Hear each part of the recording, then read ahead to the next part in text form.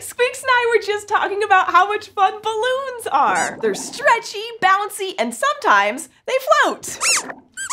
Ooh, you're right, Squeaks. There is some science behind how balloons do all of these amazing things. And there's more than one way to get started. Let's begin with an experiment that fills a balloon in a very unusual way.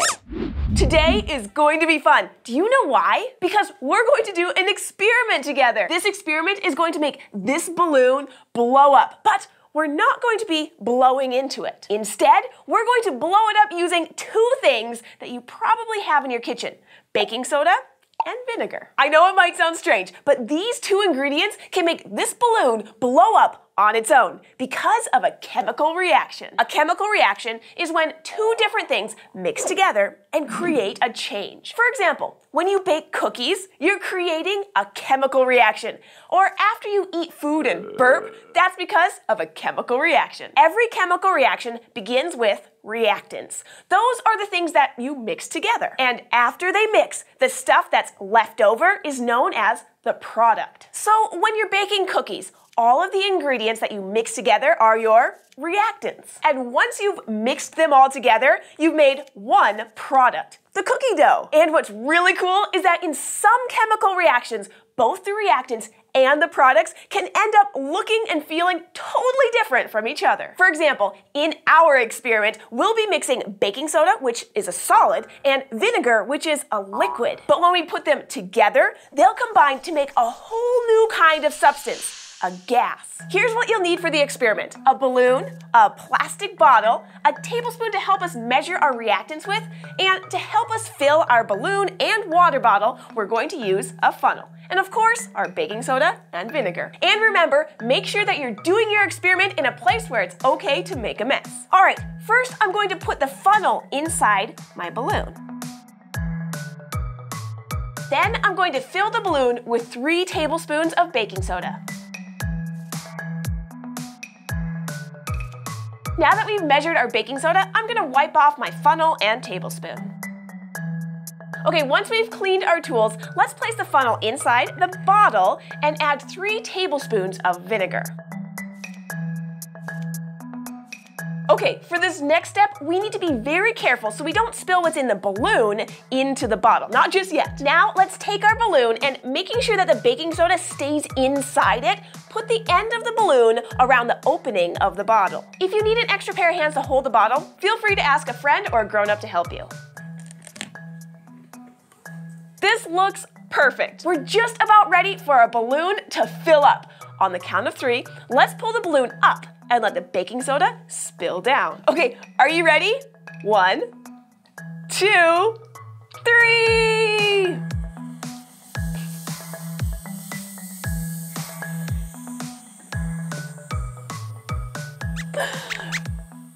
Look at it go, guys! So, what's happening here? Our 2 reactants mixed together to make a new product. The baking soda, a solid, mixed with the vinegar, a liquid, and they created a couple of different products: a liquid and a gas. We can see the liquid at the bottom of the bottle here, but where did the gas go? That's right, into the balloon. The gas that this chemical reaction produced is what made the balloon blow up. Pretty cool, huh? So what do you think would happen if we used more vinegar or more baking soda? Would the balloon grow bigger? Would that change how much liquid is at the bottom of your bottle? Wow, that was a lot more fun than struggling to blow up a balloon on my own. But as slow as filling one is, the air in a balloon can escape really fast. Yep, check out this experiment that turns a balloon into a rocket. It might look like we're having a party, but we're actually conducting an experiment. Squeaks and I are experimenting with balloons to see what happens when we try different things with them, like blowing them up and then letting them go. Want to join us? Before we get started, let's think ahead. Other than balloons, what do you think we'll need? That's right, air. I used air to blow up all of these balloons around me, just like I'll use air to blow up this balloon. There! Ta-da! even though we can't see the air around us that we breathe, it takes up space. And when we put air inside of something, like this balloon, it takes the shape of whatever container is holding it. Now, once I blow up a balloon, what do you think will happen if I let go of it and let the air out? Will its shape change? Will it drop to the ground? Or will something else happen? There's only one way to find out. You ready, Squeaks? Okay. 1, 2, 3, let go! So, what happened to the balloon? It flew out of my hand, zipped around a little bit before falling to the ground. And how does it look now? Letting the air out definitely changed its shape. But did you notice what happened right after I let it go? It didn't head straight for the ground. It flew up and around before finally falling down. That's because the air rushing out of the balloon from the bottom forced it to move through the air in the opposite direction. So, if letting go of a full balloon makes it fly around the room, what would happen if the balloon were attached to something? Let's see how we can use balloon power to make a rocket. All you need is some string, a straw, some tape, and a balloon. And maybe a friend or brother or sister or a grown-up to help you. First, tie one end of the string to something big and heavy, like a chair or a table or a door. Now, put the other end of the string through the straw and tie that end of the string to something heavy too, so that the string makes a flat, straight line. Your rocket is almost finished. Now, blow up the balloon about halfway and pinch the end so the air doesn't escape. You might need someone else to help with this next part. Tape the balloon to the straw, like this. Now, prepare for launch. Are you ready? And blast off! So, what happened? Well, we just saw force in action. Forces are pushes and pulls, and they're what make things move. In this case, the air rushing out of the balloon pushed the straw forward, making it move. And this doesn't just work with rockets made out of straws. You can make a balloon-powered car, a boat, or even a balloon-powered airplane with the right materials. Now, try changing things up a little bit and see if your rocket behaves differently. Try blowing up the balloon even more next time. Do you think your rocket will go farther or not as far? Will it go faster or slower? Keep experimenting with your rocket and find out what you can discover about balloon power. It was fun, wasn't it? But that's not all you can do with balloons. Remember when we tried the sticky balloon trick? Do you want to see a really cool trick? Watch this. I'll take this balloon, rub it on my shirt, and gently place it on the wall. And ta-da! It sticks to the wall. Thank you very much. This balloon sticking trick might seem like magic, but it's not at all. The balloon sticks to the wall because of something called static electricity. And static electricity isn't magic. It's science. Do you want to know how I made the balloon stick? Let's start by talking about opposites. I bet you already know some words that are opposites. Like the opposite of day is, that's right, Squeaks, night. And the opposite of up is, right again, down. Well, meet two new opposites. The names of these opposites are positive and negative, and they're special because they attract each other. That means that they pull on one another. If you've ever played with magnets, then you've already experienced things that attract. When I line up two magnets just so, they pull on or attract each other. In fact, when I move them even closer together, they attract each other so much that they stick, just like the balloon stuck to the wall. But I didn't see any magnets on my balloon, and that's because there aren't any. The balloon, the wall, and everything else in the universe is made of tiny little particles. These particles are way too small for us to see. And some of these particles are positive, and some of these particles are negative. They're opposites. And guess what? Positive particles and negative particles attract each other. They pull on each other just like the magnets did. Let's look at my balloon a little more closely. Most of the time, there's about the same number of positive and negative particles in any object that you can think of, like my balloon or my shirt. But when I rub the balloon on my shirt, the balloon takes some of the negative particles from the shirt. Now the balloon has extra negative particles. And when there's an imbalance of positive and negative particles in things, like when the balloon has more negative particles than positive ones, it's said to create static electricity. And when I put the balloon next to the wall, those extra negative particles are attracted to the positive particles in the wall.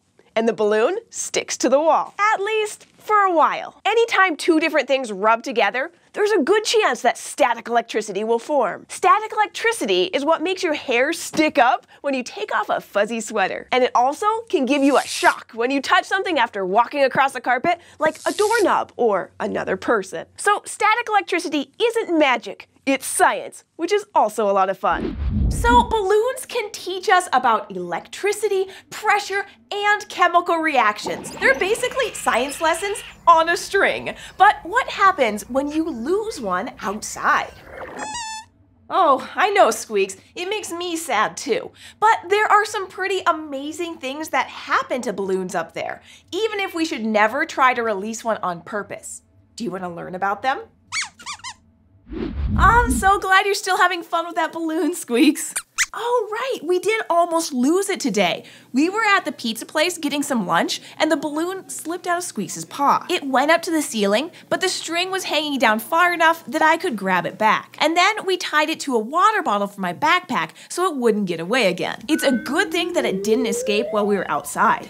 Well, a couple of different things can happen to a balloon that escapes into the sky. The regular type of balloon, that's made out of stretchy rubber stuff. First, the balloon starts to rise higher and higher into the air. That's because balloons aren't filled with regular air, like the kind we breathe. They're filled with something called helium, and it makes the balloon lighter for its size than the air around it. So it starts to float on the air, just like certain things float on water. If you try to push a plastic spoon to the bottom of a bowl of water, the spoon will just float to the top again. If someone lets go of a helium balloon outside, it starts to rise through the air, like the spoon at the bottom of the bowl rises up through the water. But unlike the small amount of water in the bowl, there's lots of air all around us, and it stretches up really high into the sky. So the balloon keeps floating higher and higher and higher, and as it goes higher, the air around it starts to change. The higher into the sky you go, the less air there is. There's still some air, but it becomes more spread out. And as the air outside the balloon spreads out, the helium inside the balloon starts to spread out too, pushing out on the inside of the balloon. What happens next depends on the strength of the stuff the balloon is made of. If the balloon isn't very strong, the helium pushing on it will pop the balloon before it gets too high up. Then the pieces just fall back down to the ground. That's why it's usually not a good idea to send balloons into the sky on purpose. When they come back down in those big pieces, they can hurt animals that think they're food and try and swallow them. But if the balloon is stronger, something different will happen. It will keep floating higher and higher up into the air, sometimes even as high as an airplane. But the air very high up in the sky isn't just more spread out, it's also much colder. When you're as high up as airplanes go, it's freezing. And when rubber gets cold, it becomes stiffer and less stretchy. So eventually, when the cold combined with the helium pushing out from the inside, the balloon can actually shatter, breaking into super tiny little pieces. Those also fall back down to the ground, but since they're so small, you probably wouldn't be able to see them. Whether it pops or shatters, the balloon always does two things. It goes up very high, as far as it can go, and then it comes back down. That's actually what happened to your balloon, Squeaks. Except since we were inside, it could only go as high as the ceiling, and then we were able to pull it back down. Wow, we have learned so much about balloons, and luckily for us, there's still lots of fun we can have with this one. If you want to keep learning and having fun with me, Squeaks, and all of our other friends, be sure to hit the subscribe button, and we'll see you next time here at the fort.